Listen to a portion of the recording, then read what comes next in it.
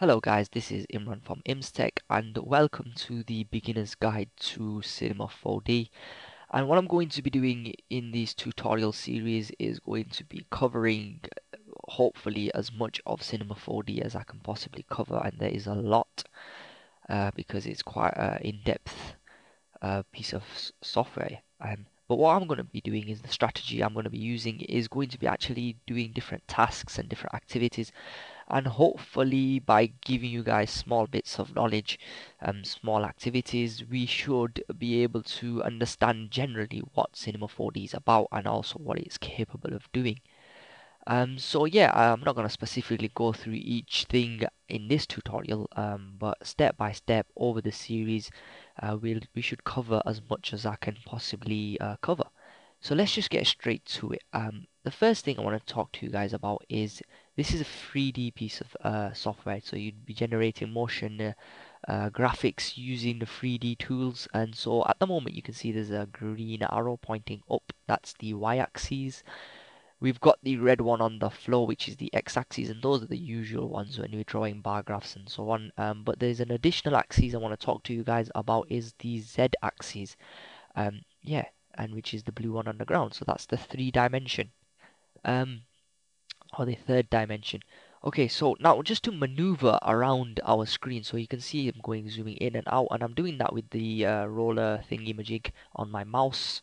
We can also do this using the keyboard, and so I'm going to press the one button on my keyboard, and then I'm going to click and move. So you can see I can sort of move around my arena or my stage, and then I'm going to press the 2 and see what happens. This is zooming in and out, which I could have done with my rollerball thingy, and 3 it just spins everything around. Okay, so that is the sort of introduction to maneuvering. Now the task, what we'll do in this task is create two objects, the floor and have a ball, and maybe have them bouncing using some of the physics tags. Okay, I think that's quite a cool introduction. So the first thing we need to do is create a floor, and right at the top here I've got this square. If I click and hold, you can see I've got different shapes I can create. Now there's two ways of creating a floor, and the first one a lot of people like to use the plane, and so you can see I've got the plane that has appeared, just a flat background, sorry, a flat floor. And over here, these orange buttons right here, we've got this one right here. So if I click and I move, I can move depending on which axes I select. I can move them up and down and so on. I have got the resize one. So if I click on the square right at the edge, or the cube right at the edge, the whole object that I'm selecting will increase or decrease proportionally. And then there is this other button right here, which isn't the big cube at the end, but it's this little cube, which is the orange cube. Hopefully you can see it. My mouse is on it at the moment. If I click and I hold, I can actually just increase that particular size or that particular point. So that's quite a cool thing. And then we've also got the rotate, which is pretty obvious. So I'm going to delete this because I'll show you a better way of creating the floor. Where you see this massive light with four arrows, if you click and hold, you can see the floor is there, and I feel that is a better floor because it gives you more of a space. So yeah, that's the first thing. The next thing I'm going to do is create a sphere. So I'm going to click on this square cube, click hold, and I'm just going to press the sphere. Now I need to make the sphere a lot higher, and you can see there's a sphere there. Now what I'm going to do is just render this one keyframe, okay? And rendering is just going to show me how it's going to appear when I export this or render this. And I'm just going to click, and this is the button right here to render. And just to show you guys, we can't see the floor because there's very little lighting, or there's no texture or material, and the ball it's also not very clear. And also I want to show you guys the black area at the top is actually the sky, which we can edit later on. Okay, so what we need to do is add some material. So at the bottom right here we've got the materials panel. I'm going to press file and new material, and I'm just going to add this to the floor. And there's also preset material, so I'm just going to click on shader and just try this one, see what this is about. um, yeah, so that's fine. I'm just gonna click and drag over onto my ball. Hideous looking one it is, but anyway, so yeah.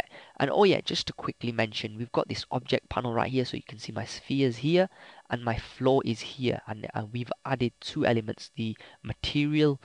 So both of the material are present right here, and I can actually just go in and delete the material, and obviously go back and add the material rather than pasting it onto the actual front of the object. I can actually put it into the object bar here where you've got the down arrow, and I can just drop it in. Um, and if I want to edit the material, I double click and go here. So click and change the color, maybe add a bit of reflection. Can anybody see reflection? It's there. So I've clicked the reflection, and yeah, that's fine. So, oh, did I just cross it? Let's render this to see what's what. Okay, so you can see sort of a start has been made. Now, to actually animate this, I'm going to just show you guys these tools right here, the play button. So if I play, nothing happens because we need to add a few more physics tags. And the way that is done is basically, if you just saw me, I just moved the I put some material onto the ball as well there. Apologies for that, for not actually mentioning that. But anyway, what I'm going to do is add some physics to this ball. So I'm going to click on physics and click on simulation, dynamic, and create a rigid body. You can see there's different ones, but I'm just going to add a rigid body at the moment. And I'm going to hit the play button just to show you guys see what happens. I press play and it goes straight through the flow. So obviously you probably guessed it, I need to add a rigid body to the ground as well. I'm going to hit the play button and let's see, boom. So it hits the floor, bounces twice, and it comes back up. And I just want to show you guys, when I added the rigid body, these two elements were also appeared next to the object, okay? And the properties and all the settings are there on the bottom. This changes depending on what I've selected, where I'm moving my mouse at the moment. So what I want to do now is just add a bit of bounce to the flow. So I'm just going to click on the flow object and then this rigid body tag that we added to the flow. I'm going to increase the bounce to 200. Just going to go a little bit crazy with this and hit the enter key. And I'm going to just play this, sorry, go all the way to the back and play this. Now you can see this is bouncing nicely. Um, and you and what I want to mention to you guys right at the bottom is this timeline. These are actually frames, or um, they're not actually representing a second. We could have 30 frames a second when we render this, so 30 frames of this would be 1 second. So you can imagine this is, every frame is like, a very, very a minute amount. If you want to increase your frame, so at the moment right here it's 90, I can just press 500, hit the enter key, and then you can also move across the timeline using this. So I'm just going to hit the play button and bounce, bounce, bounce.